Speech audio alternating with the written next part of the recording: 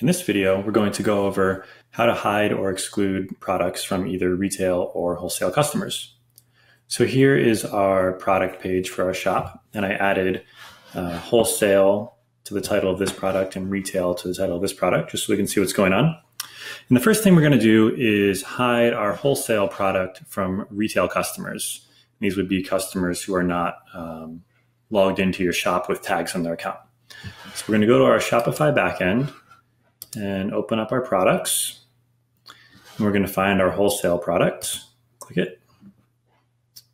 And down here on the right, you'll see where you can add product tags.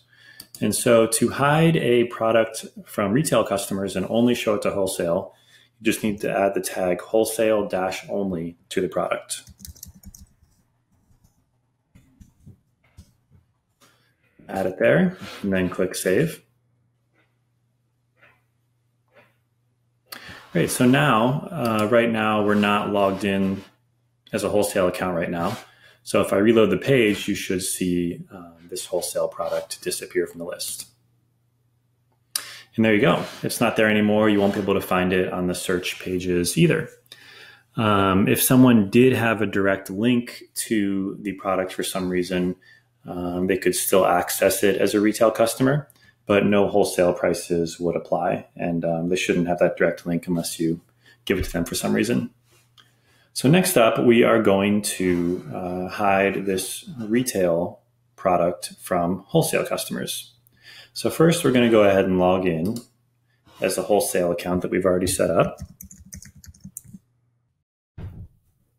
And back on our catalog, you can see that our wholesale product is now visible again because we're logged in with a wholesale account.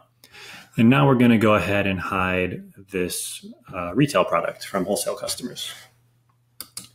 So first, we're going to go to Wholesale Gorilla and open up the settings page.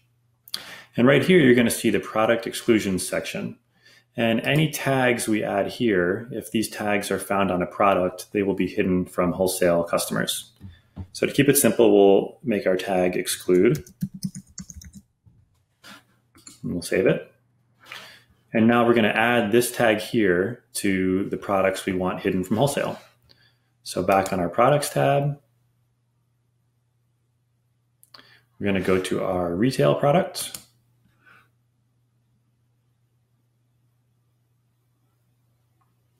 And in the tag section, we will add exclude. And tags are case sensitive, so keep that in mind as you are setting them. And we'll save this.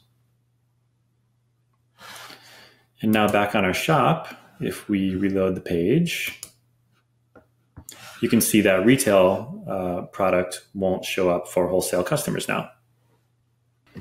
And one thing to point out about exclusions, especially if you have a lot of products in your collection, there's a limit in Shopify where they only allow you to display 50 products per page for your collection.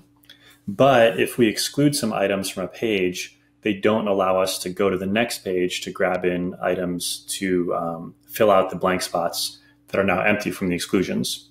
So two things you can do to kind of counteract this would be to make your collection pages so they can show the maximum number of products possible. Usually that's going to be 48 or 50. And also you can try to group the wholesale items all kind of together on your collection page. So if we go back to our products and open a collection,